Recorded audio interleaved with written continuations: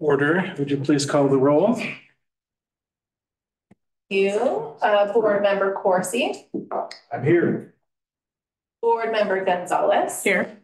Board Member Judy. Here. Board Member Rabbit. Board Member Rogers. Here. Vice Chair Petro. And Chair Fleming. I'm sorry, Vice Chair Petro. Here. Chair Fleming, if that's it. I let the record reflect that all board members are present with the exception of Board Member Rabbit and Chair Fleming. Great. Let's move on to the approval of the minutes. Are there any changes to the minutes? Are there any public comments on the minutes? None needed. None needed? Yeah, okay. So the minutes are adopted as presented. Item 3 is public comments on non-agenda matters. There are some members of the public, I think, connected. And if so, if you wish to make a comment, let the recording secretary know. Except comment via Zoom. Oh, policy change. Desirable policy change. Okay. So there are no members of the public here, so there's no public comment. Let's go on then to item 4.1, policy discussion. Gabe Osborne. Good afternoon, Vice Chair and members of the board. Gabe Osborne, Director of Planning and Economic Development. Bear with me for a moment while I pull up the presentation.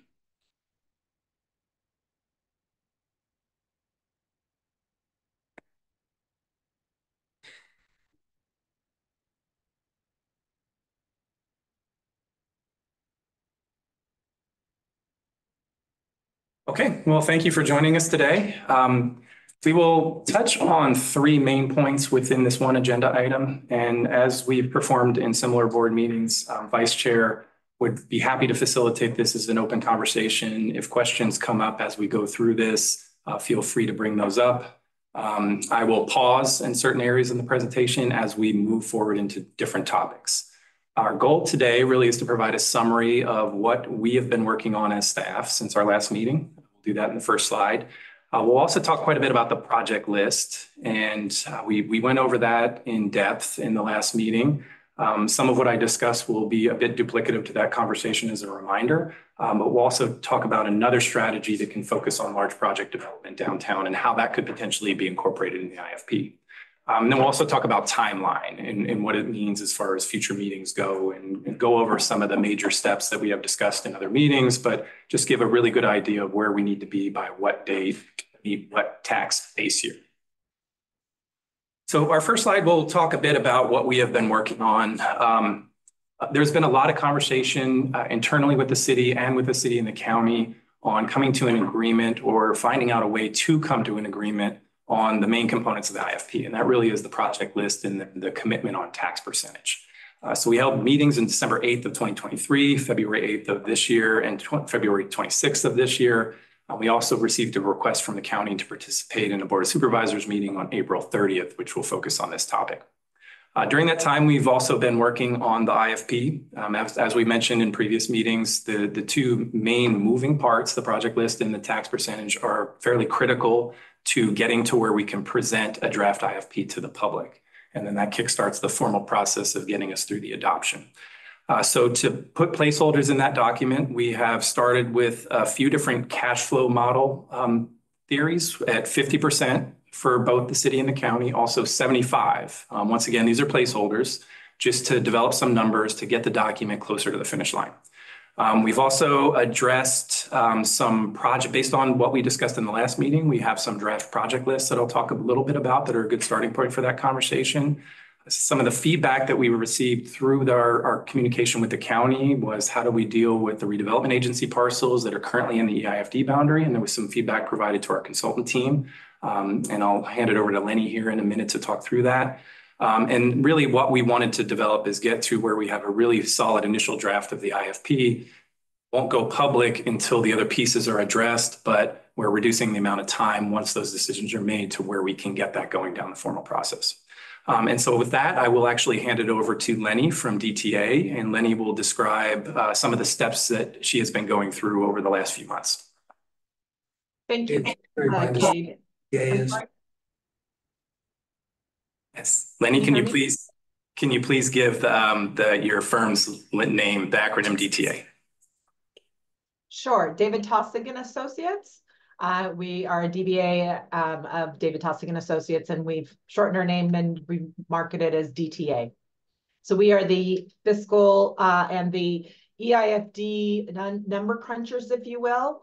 So as we have been going through the process of identifying what needs to be done, we've prepared a draft or a shell of the IFP. It basically outlines what we're going to be discussing in the IFP, but it doesn't have numbers yet. And those numbers are contingent upon the percentages that both the city and the county will be allocating to this district. So for our last meeting, and I apologize, I wanted to have it prepared for today, but I have a problem and an error in my computer and I'm trying to figure it out. Otherwise, I wanted to present the numbers again. The numbers will not change. The RDA, pulling the RDA out and the non-RDA parcels, the dollar amounts, the cumulative bond proceeds and pay-as-you-go will be the same, but it will be displayed in a different manner so that you could see what is specifically against the RDA property and what is against the non-RDA property. And with that, I will get a completion before the end of the week and be able to provide the city with some of that information, which they can determine it's appropriate to forward onto the PFA. Once that the numbers are chosen and we elect the applicable percentages for each of the agencies, we will finalize those numbers, and then those numbers are used to put into the IFP. Prior to the IFP being in a final draft form, we will review with Chris Lynch and Bob Gamble, excuse me, to just make sure that all of the parameters of everything that we wanted to cover in the IFP will be covered. So that's about where we are right now. I expect, like I said, to have numbers before the end of the week because I'm in the crux of trying to figure out my model and why there's an error. And we'll be providing that to the city shortly. Okay, and that's a very brief overview of the IFP, and I think we can pause. Is there any specific questions about that document, the steps that we need to go through moving forward, or anything that we've done to date? Any questions? Sorry. Yeah, Karen. Just, I have a question on the RDA and the, if somebody could sort of refresh my memory on, doesn't the revenue and existing RDA flow to the successor agency? And then, I mean, so how, if I understood what she was just saying, you're saying pulling the RDA parcels out doesn't affect the base? And I'm not sure I understood that correctly. Lenny, would you like to provide a response to that question? Sure, and I'll invite Bob to chime in as well. What we know is that the RDA current property is being met. Their obligation is currently being paid. Therefore, anything above and beyond that is available to go towards the EIFD. To secure the debt, we would not sell senior lien bonds, which are at a higher level than junior lien bonds to protect the RDA's property. But we still are utilizing the same numbers in order to calculate what a junior or senior lien bond would look like. Okay. Chair, any other questions?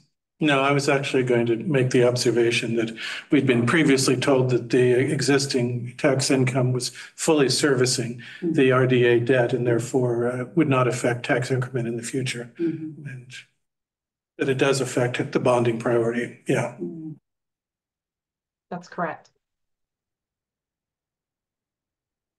Okay, so the next component that we'll talk about is the one many people want to talk about because it's the end goal of what we're trying to do is build out these projects. And what we discussed in the last meeting were a few different categories, and I'll go over those briefly. And we were looking for projects that focused on beautification, activation of public space, but the big linchpin or catalyst project that would make a difference downtown, specifically with connectivity between Railroad Square and Courthouse Square. And that connectivity really focused on two components. The first was working with existing configurations. Mainly, we have Simon Mall.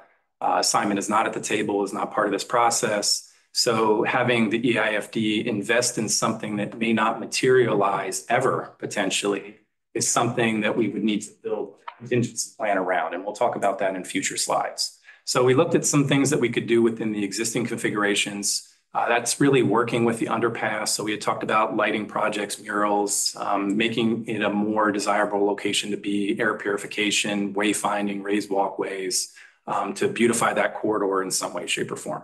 And a really rough price estimate that we put to that was 8 to 10 million to facilitate that type of project.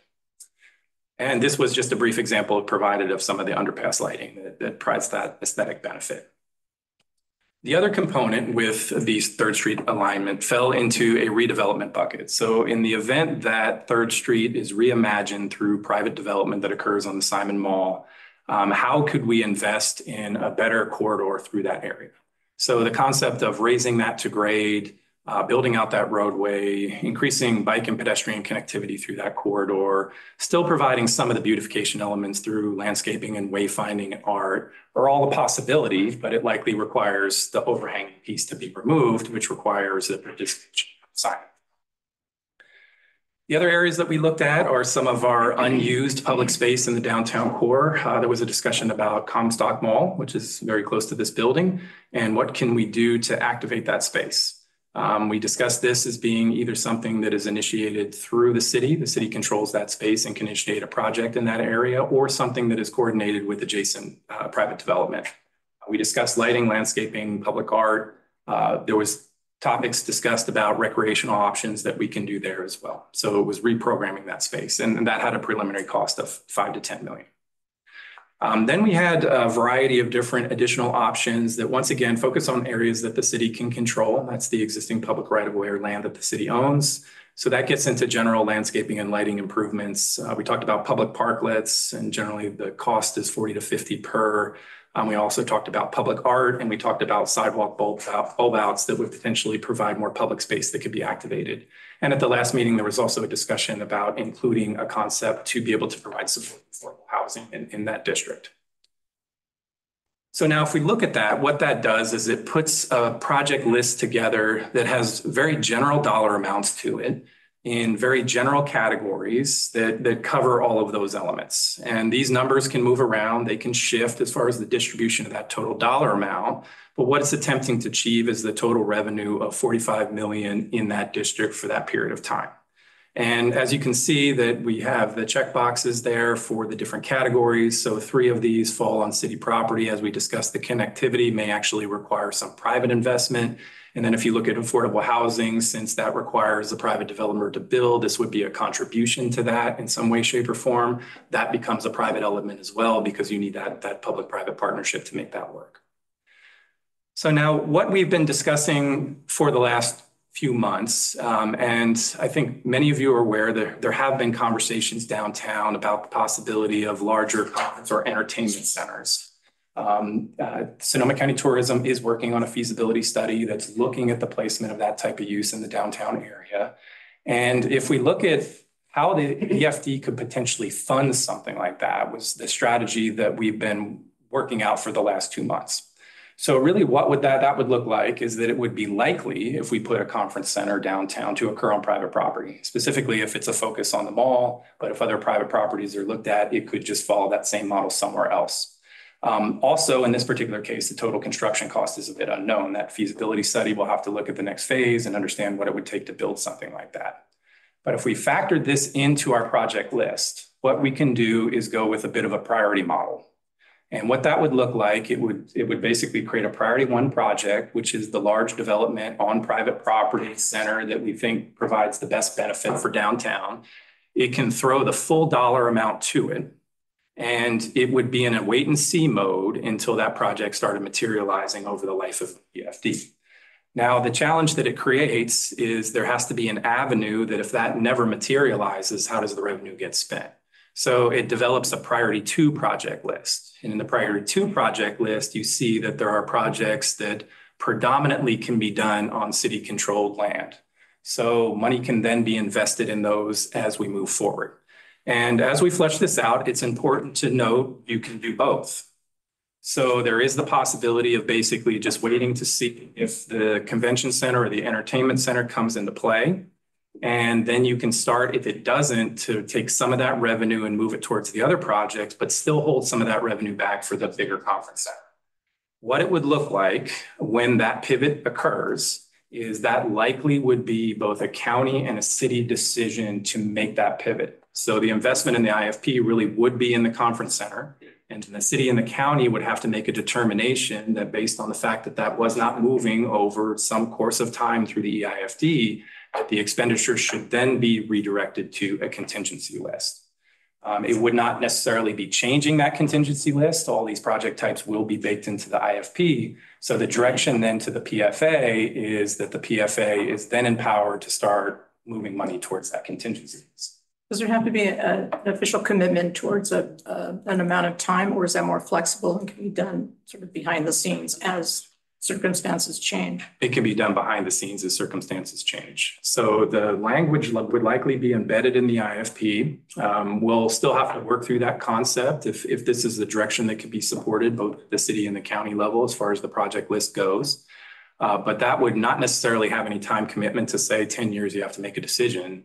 At some point, the funds do need to be spent. But even at the back end of the life of the EIFD, there's still the possibility of spending that total dollar amount through your priority 2 list. And I think that that's an important piece, and that's really why the dollar amounts have to match.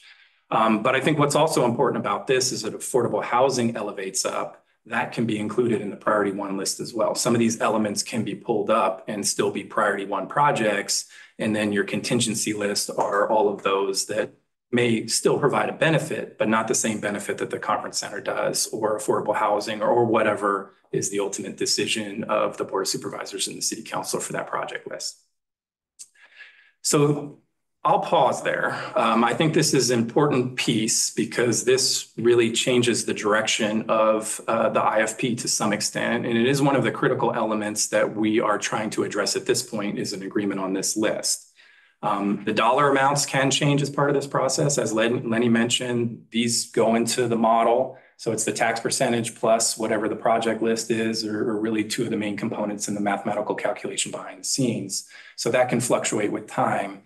But just understanding the priority concept and then understanding really what is the project that we can rally around. And I know the PFA is critical to that, but also the city and the county are even more critical to that because the reality is the way the process works before it ever goes to the PFA for adoption, the city or the county have to bless the IFP. And I think with a conference center or an entertainment center, especially with a feasibility study going in the mix, it's a little easier to understand because of the effort that's going into that feasibility study, what the economic development is on the back end of that. There's a formal study around those types of uses, and you can see what the return on the investment is. Director Osborne, recognizing that Chair Rabbit has joined us, and he came in about midway through this slide. Can you do a quick recap and lead in to this slide? Absolutely. And I apologize. Oh, it's You left a little earlier than I did on the memorial service. Oh, we do it there? Yeah. Yeah. Different Sonoma. Sorry.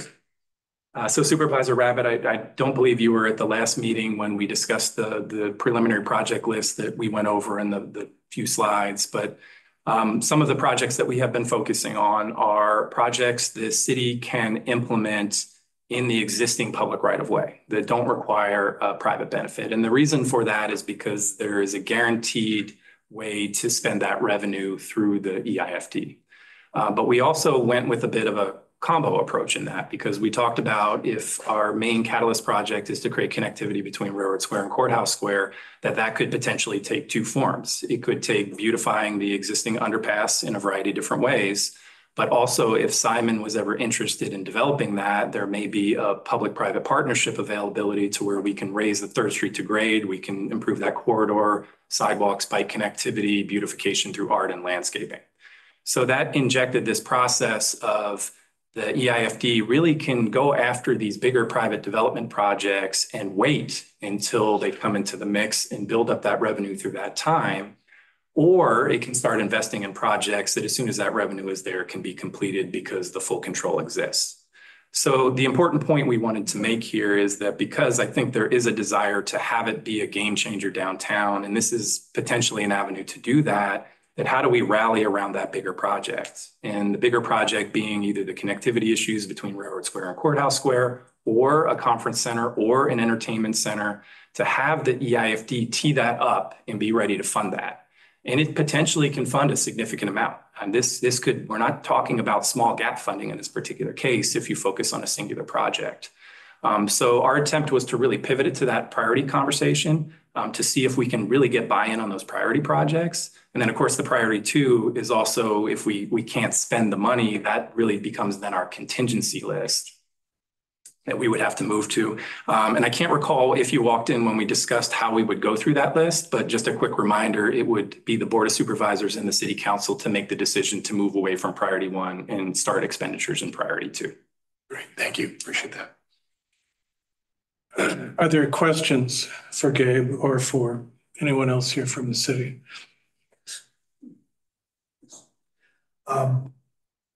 Some of these questions, a couple of these questions that I have are probably more important for the April 30th workshop than they are right now, but I'll ask them now and maybe we can just put a pin in them for that.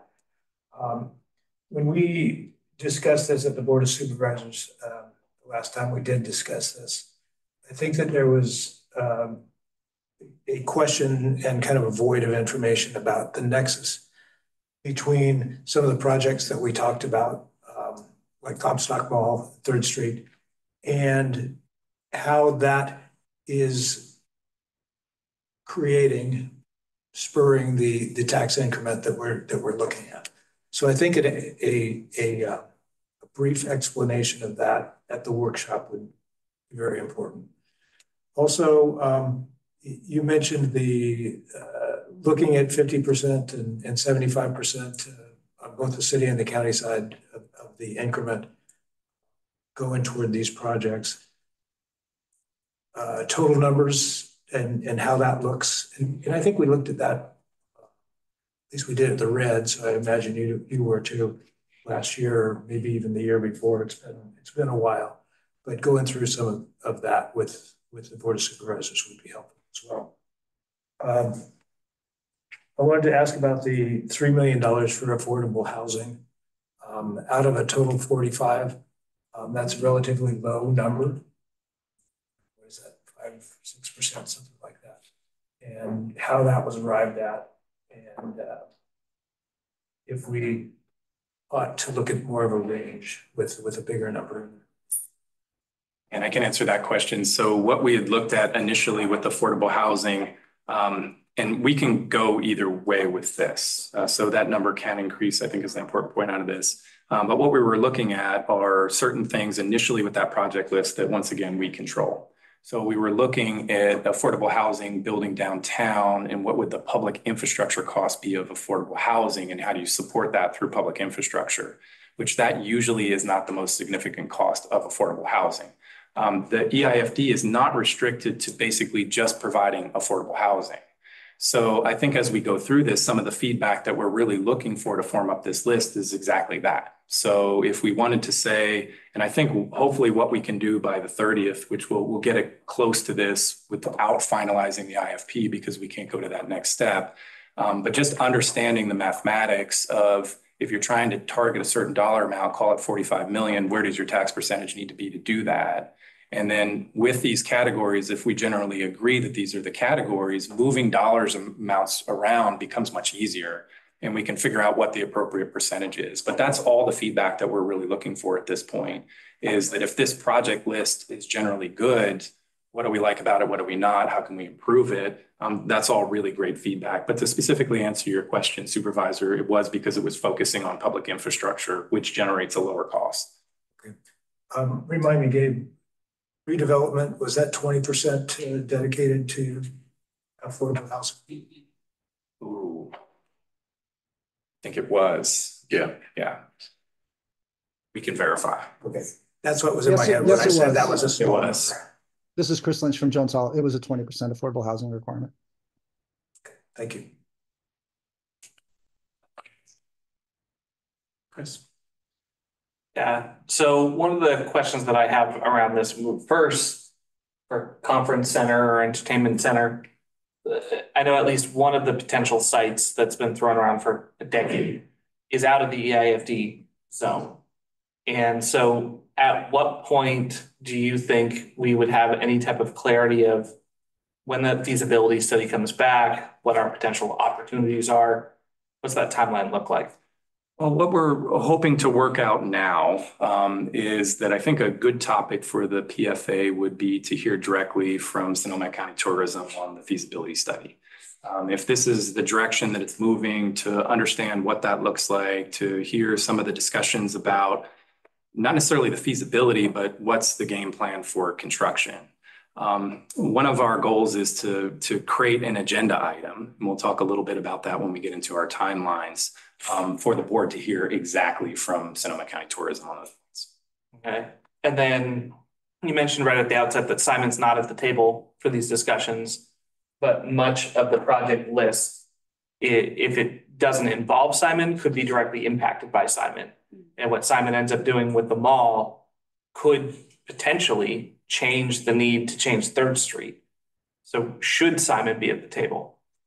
And Simon, the discussions with Simon are happening in a variety of different separate conversations. So yes, I think is a good answer to that. As we go through and we look at the feasibility of these projects and we understand these are the projects that we're looking to fund, then there does have to be a discussion with those private property owners that potentially would control this and to understand what that means to them. So, and especially if it's bringing cash into potentially a reimbursement on a project, does that change the model that they're looking forward to in the future? So as far as the formal process, because of how this works, being very heavy on the city and the county side and the PFA as a body, no. But then as far as the direction and understanding the logistics of what that would look like, I think definitely yes, because it helps us frame what implementation looks like long term. I think that's an important conversation to have. If you're just asking me, 3rd Street is an okay connector between the square and Railroad Square if you can't get something that's between 4th and 7th, which seems to be the much more optimal for pedestrian and bicycle access. And so if we're investing big dollars in trying to make the area friendlier, but then there's a potential partnership with Simon that might allow it to be in a more optimal place, I'd rather know that sooner rather than later.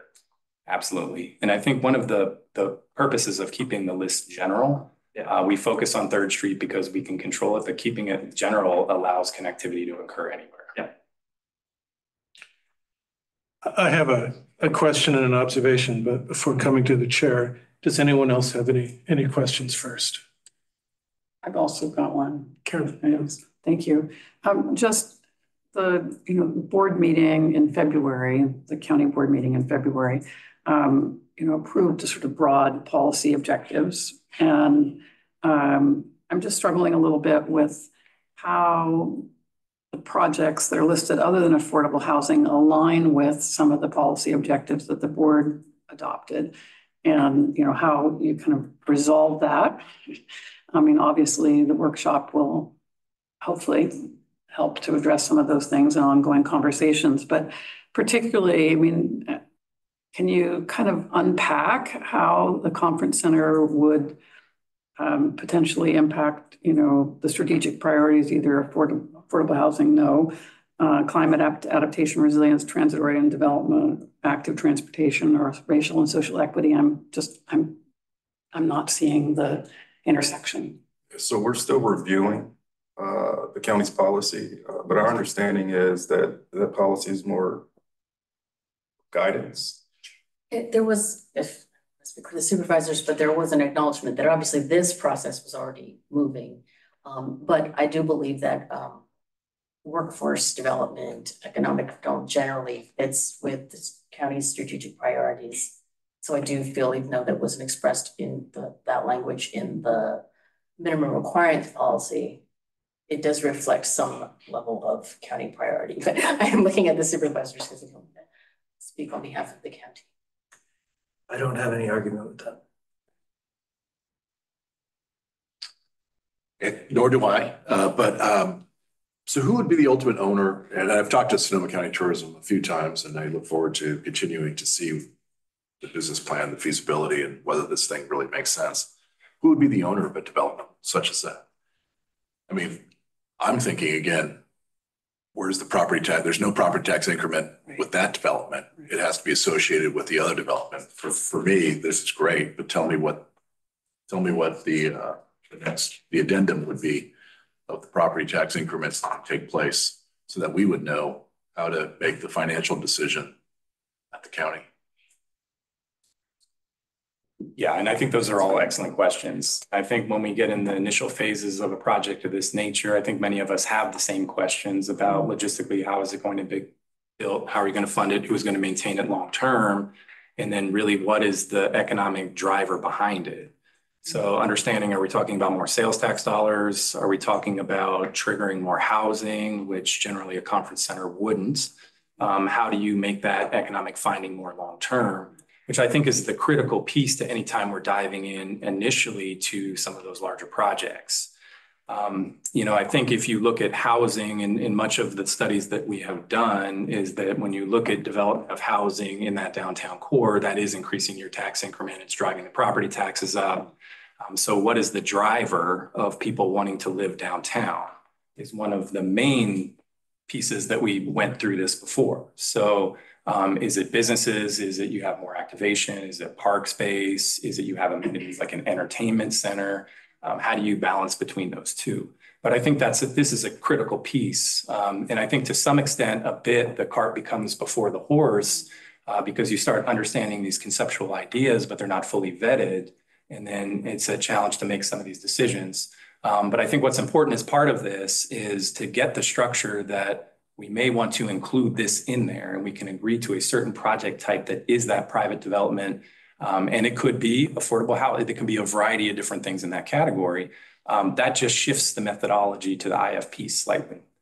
So I think that is the important piece. But I think it would be really good to hear from Sonoma County Tourism directly to understand what it looks like. That will be evolving probably on a regular basis.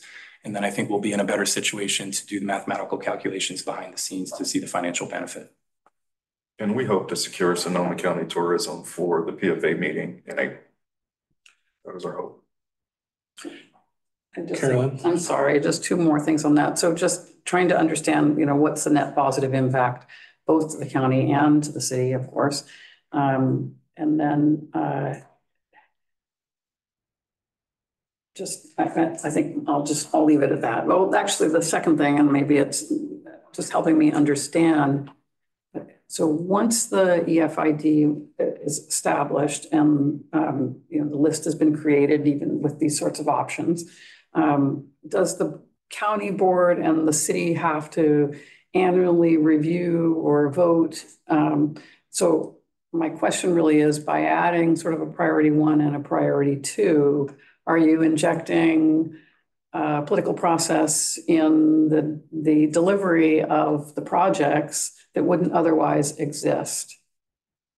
And I think the answer is that yes, you are. And Chris, can you possibly give a little more insight on that? I know we've talked about that a few times over the last few weeks.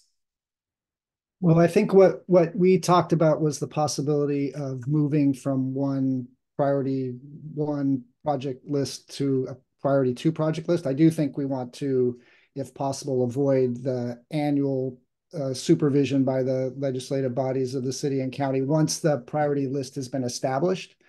And so usually the way I think this would work is your PFA describes, your IFP describes the specific facilities to be financed, and then the IFP would move, the PFA would move forward based on that IFP. If you're shifting from priority 1 to priority 2, I think it makes sense to tie that to legislative body approval. But once that's happened, I would think implementation would rest with the PFA. Anything else, Carolyn? I'll stop there. Okay, thank you. Chris, I'm just wondering, I didn't hear an answer to Supervisor Rabbitt's question about the ownership of the conference center. I think one of the challenges is we don't know at this point. As Sonoma County Tourism evolves, if it's built on the Simon site, that site is privately owned and controlled. Would it be a sale of that property? Who would be the sale? Who would it go to? So it's the very initial stages of that. And I don't think that those details have been fleshed out publicly yet. So private ownership is a potential? It is a potential. I would say conference centers generally aren't that because a conference center on its own is not a high revenue generator. And that's usually why you see it with hotels and other uses. It's added on to that and it drives the hotels. But it's possible. Nonprofits, private, local jurisdictions sometimes control them. So there's a few different options. Yes. Okay. So if we're waiting for the feasibility study, would we wait until the conclusion of it before we got started? Or would we, let's say that something happens during the course of it and we're alerted? We're not locked in, right? We're not going to make a decision until after that's done, or is the expectation is we're going to make a decision while things are still fluid and the study's being conducted? Well, what we can do, and I have a few slides in the future here that look at the timeline, and we'll talk about how this potentially affects that. Because I think one of the challenges is we have these moving parts and we need to see these evolve to make this decision on the benefit, because we're specifically calling out a conference center in the EIFD, which would naturally tie it to the timelines for the conference center. And we'd have to make a decision at some point through that. But I'll talk through that in the next few slides so we can see what that actually means and how impactful that potentially is to the process. So I have a question and some information as a whole for the PFA and also an observation. The question is, when we look at item 3, activation and beautification of existing right-of-way, I may have missed it, Gabe, but are we making reference here to the key 4th Street, Mendocino Avenue, and related existing corridors?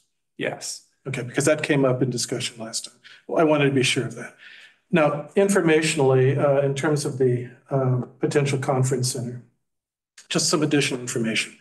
A working group that includes the Metro Chamber and Sonoma County Tourism, which I'm involved in, and of course the city is involved in as well, is also evaluating an alternative site, which the PFA should be aware of. Not as good probably as the Sears site, but there are issues about the Sears site which I can describe because I have fairly intimate knowledge of where that stands and where SCT is because I'm part of the working group that SCT is involved in. That alternative site is the vacant cinema site and the vacant Bank America site, just a block from here. And a due diligence study is being financed in order to evaluate that. And that's well along. Whether that is feasible or not remains to be seen, but it has a timeline probably somewhat quicker than SCT's on the Sears side. Again, SCT is involved in these other discussions. There's not two competing approaches here. There's just the first one and then an alternative because a conference center in the downtown core obviously has benefits. In terms of the informational aspect, it is extremely unusual for private ownership of a conference center, in part because public ownership avoids property tax as part of the operating costs. And in other states, you sometimes have a possessory interest on the part of private leaseholders who come in. But in California, the value of that interest, as county folks are well aware, is taxed on the property tax side. And so that mitigates or reduces the value of a property tax reduction. So that is the common thing that typically happens. And often municipalities, but also joint powers organizations, city, county, and special districts are the ones that may own that, and that's very typical. In terms of what SCT is up to, yes, indeed, they have been in conversations with Simon Properties for some time. Simon has asked them to do so-called fit studies to determine if what SCT has in mind can actually fit on the site. And those fit studies are well along the way. SCT has engaged an architectural firm to do that work. SCT also engaged HVS, the large national hospitality and development advisors to do a feasibility study, of which an initial first phase draft was released a couple of months ago. That study determined that there was in fact demand for a large-scale conference and convention center within Sonoma County. It determined that the best location was on the Sears site or potentially elsewhere in downtown. And it laid out various programmatic objectives, which included a 60,000 square foot center and ballroom and associated hotel, which is very common because conference centers need hotel rooms and additional hotel rooms need conference centers, basically. So there's a synergistic relationship that's important. And of course, the hotel component would always pay property tax.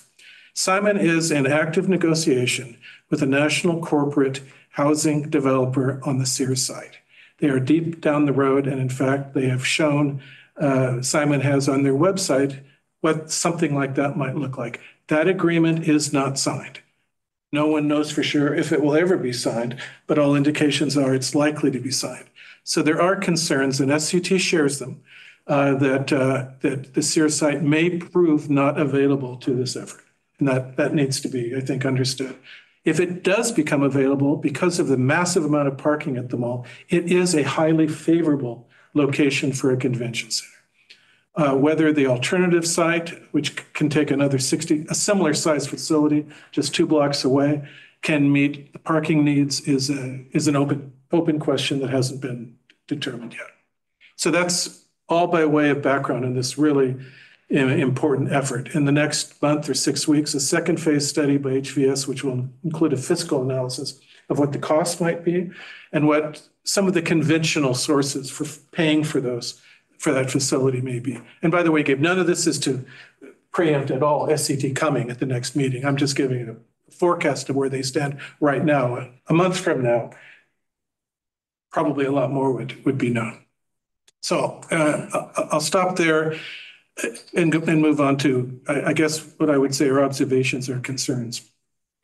You can ask you just to follow up real quick. Of course. The fit studies, does that include setting aside land for the hotel and yes, at each site?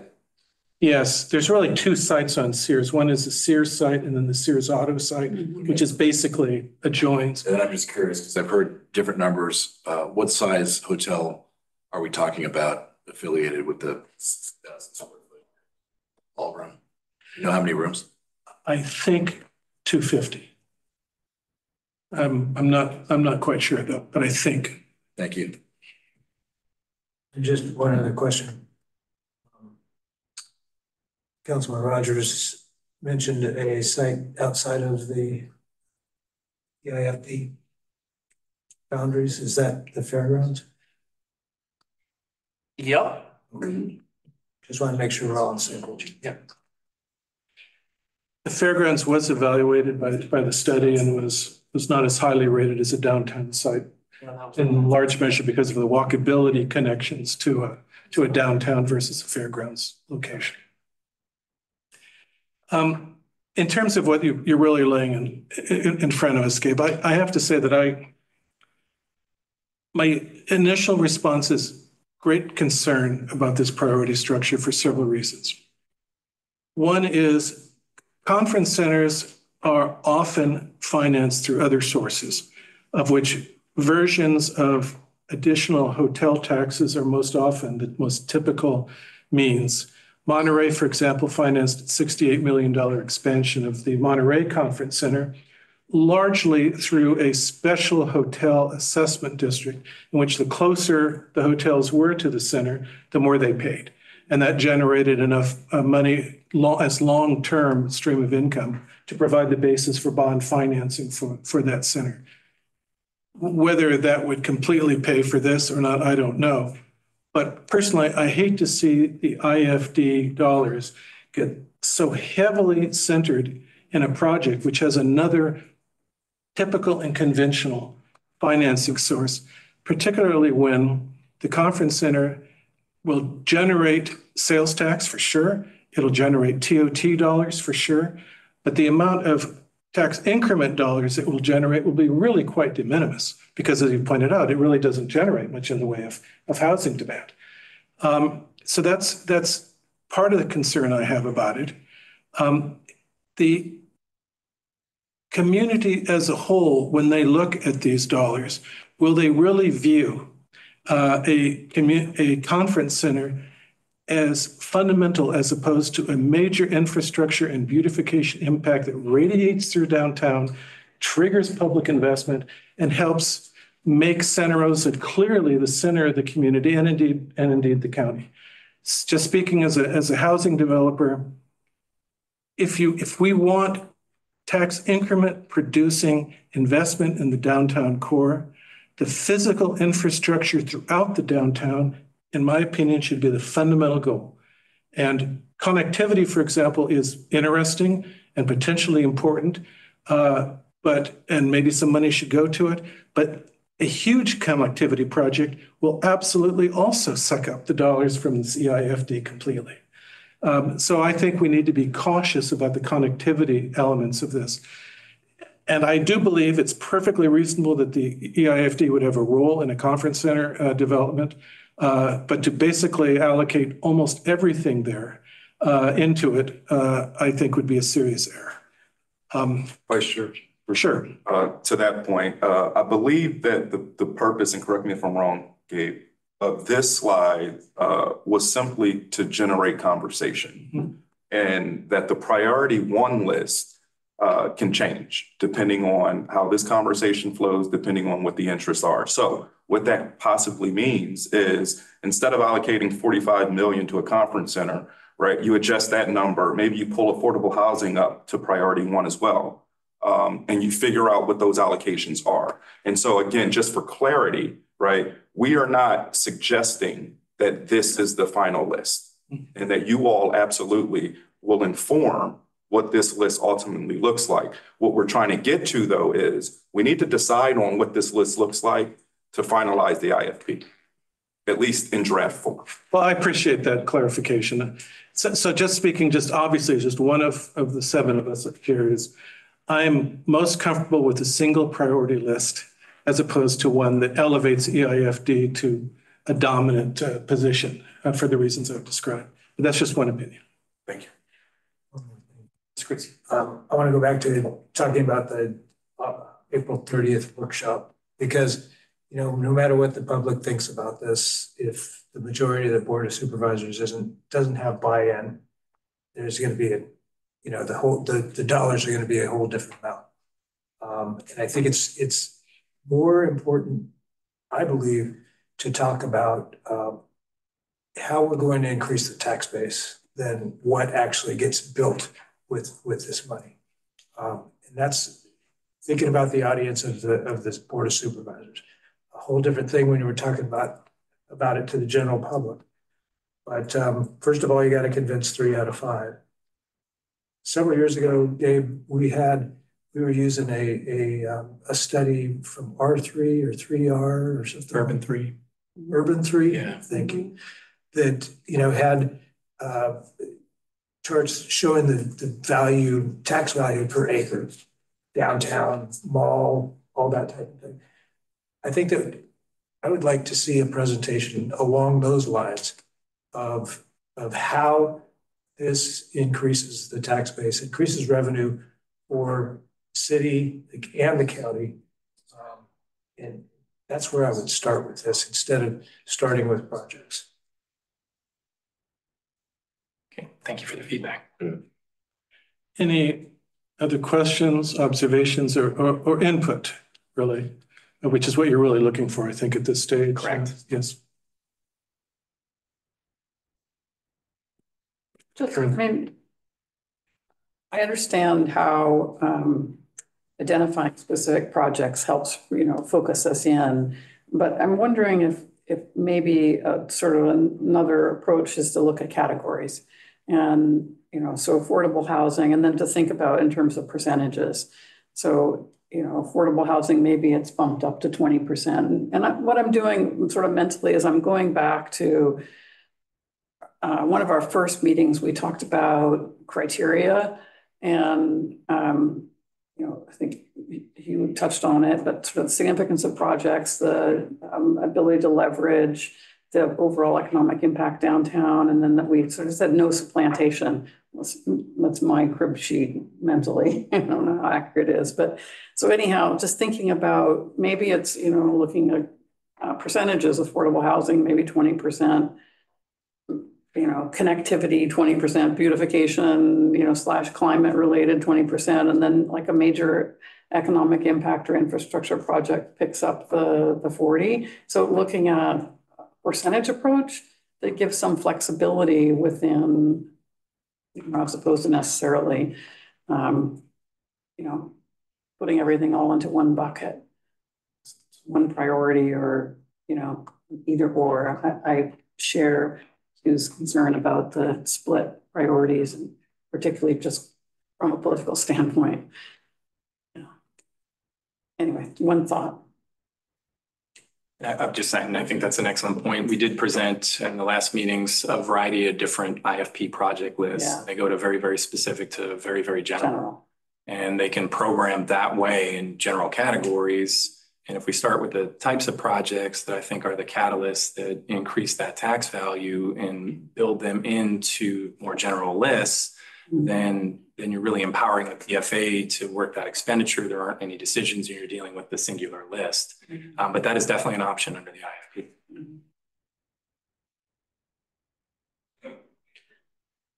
So if there was any members of the public here at this stage, they could talk, but I don't see anybody. Anything else from your end on this, Gabe? We have a few more slides here to go through. Oh, please. This is just a quick reminder of process. So where we are right now, once we finalize the IFP, that IFP must be posted 10 days prior to our formal IFP introduction meeting. So once we figure out the direction, and hopefully when we get that feedback on the 30th, and if it's moving forward, DTA will have a bit of work to finalize the documents. We'll post the documents 10 days prior to, and we'll understand where that meeting date actually fits. And then once that occurs, the meetings start going on a 30-day frequency, but they can be more. So you have to have at least 30 days between the public hearing meetings. So depending on what the overall timeline looks like, and that'll be the last discussion here, those could change the meeting frequency as well. Obviously, if we're not always 30 days, if we stick with the third Thursday of every week. So we'll work that through. The first meeting is really just to hear comments. The second public hearing is to provide those comments back into the IFP process and amend.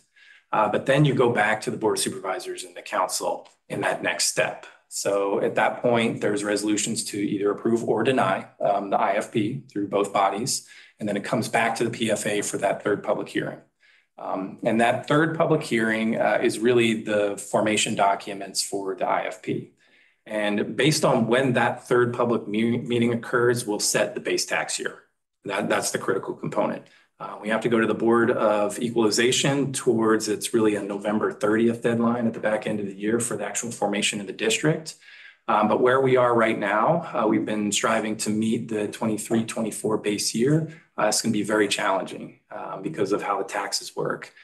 So really the way this process works is it does go year to year. Obviously there's an interest on our end to move it forward, understanding that there are certain conversations that may need to commence on that project side, respecting the fact that the Board of Supervisors needs to make their final determination about this. We really could push this one all the way to December, and you really could push it into calendar 2025 if we needed to. So just sketching this out, if we went with fairly what I think would be an aggressive timeline, but would create a bit of space.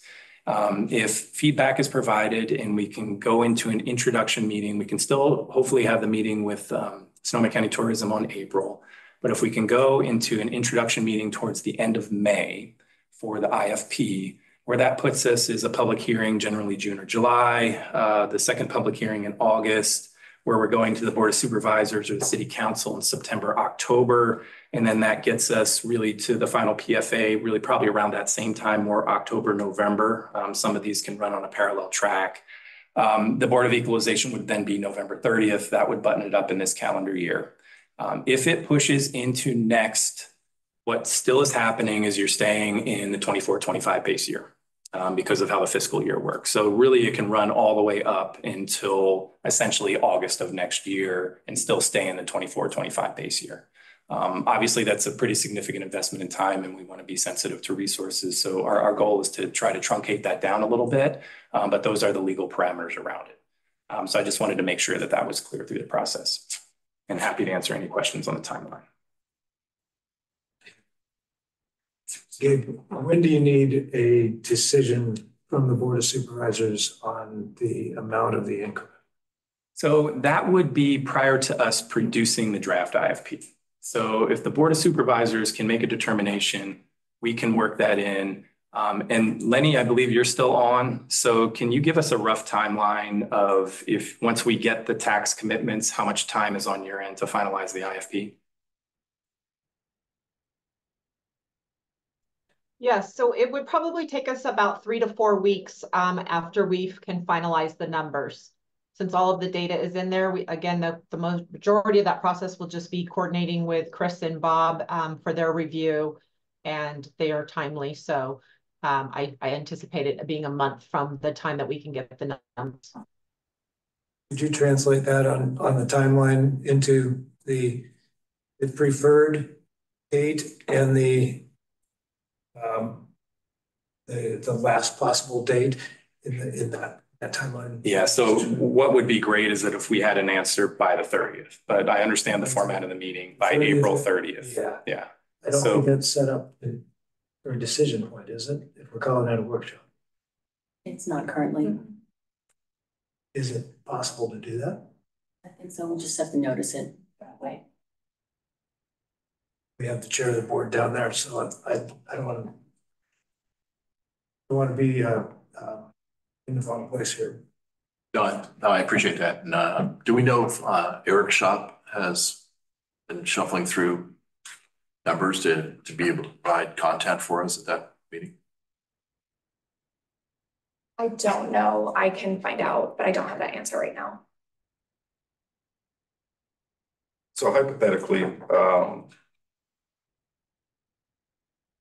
the second supervisor meeting in May, I don't think significantly impacts the timeline that you just laid out. It really doesn't. So that would likely be that if we get a decision for the second meeting in May, we're likely producing, and we may have to move that meeting to the back end of June. So we would basically do the intro meeting. And then really what we're doing is sort of pushing probably past the calendar year into January potentially. I want to make sure that there's enough space to coordinate all of the meetings between the public hearings. And I want to be respectful of the fact that not everybody's always able to meet on that 30-day regimented schedule. So what that really does is it still locks us into that base year. The Board of Equalization process just kicks into the next year. So really, as we move any of that out past April, we're really moving our end date the same amount of months. It's maybe the easiest way to look at it. Okay. And I want to be realistic about, second meeting in May, maybe 2 weeks after the workshop. That may not be enough time for staff to put together the agenda item. Just saying.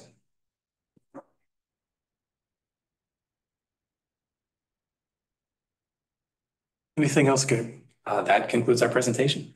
Okay. Any final observations, comments, requests for information? If not, on item 5, discussion of next meeting agenda, which we've kind of been doing, but go ahead, Gabe.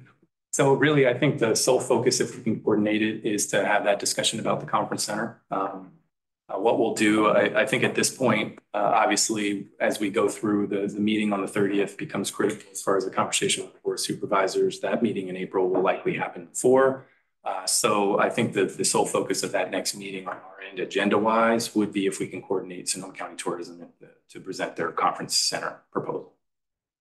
Might I suggest that by that time, the alternative site, which Sonoma County Tourism is involved in too, but particularly led by the Metro Chamber with the city's involvement, might also be part of that presentation to give the full picture at that time? Yeah. So just to clarify, is that meeting the 18th or the 25th? Let me check the calendar. 18th, correct? 18th. Just for the record, I will not be here.